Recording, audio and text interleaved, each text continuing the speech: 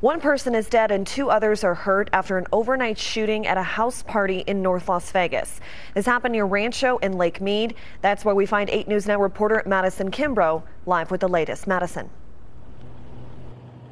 Sasha, this was a house party gone wrong. Reports of shots fired happened just after 12:30 this morning. You can actually see the party tent is still up right behind me. Now, North Las Vegas police confirming that 2 men along with a 16-year-old boy were shot. The 2 men in their mid-20s were taken to the hospital where one later died. The 16-year-old was taken to UMC Pediatrics Hospital in critical condition. No arrests have been made at this time, but NLVPD believe this was an isolated incident.